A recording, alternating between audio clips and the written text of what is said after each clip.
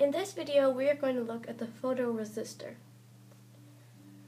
What we have here is the Arduino Uno,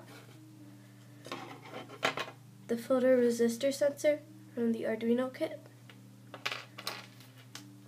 and assorted wires, namely 3 open-ended and 3 closed-ended wires connected to form 3 longer wires with 1 open end and 1 closed end, like so. Now let's take a look at how to wire it. Take all 3 of the open ends and connect them to the photoresistor sensor, like so.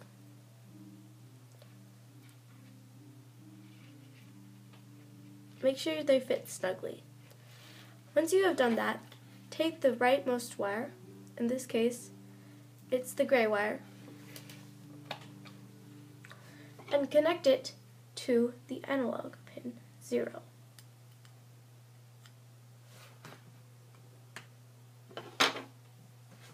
Next is the purple wire, which is in the middle. This wire is connected to the battery, or in this case, the 5 volts, like so. The last wire on the left side is yellow in this situation, and we want that to go to the ground.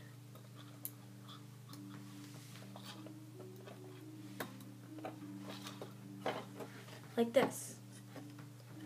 Once you have finished wiring this up, we can take a look at the code. Take the USB port that connects the Arduino to the computer and plug it in either way. The LEDs should start flashing. Now what you're going to do is go to the photoresistor code that you have written and upload it.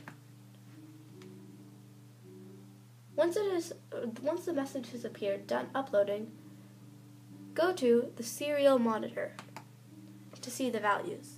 The photoresistor sensor measures the amount of light being shined upon it. So, as we can see here,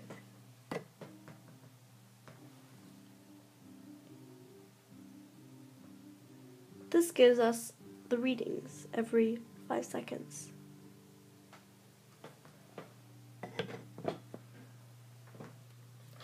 We can change it and the readings will change.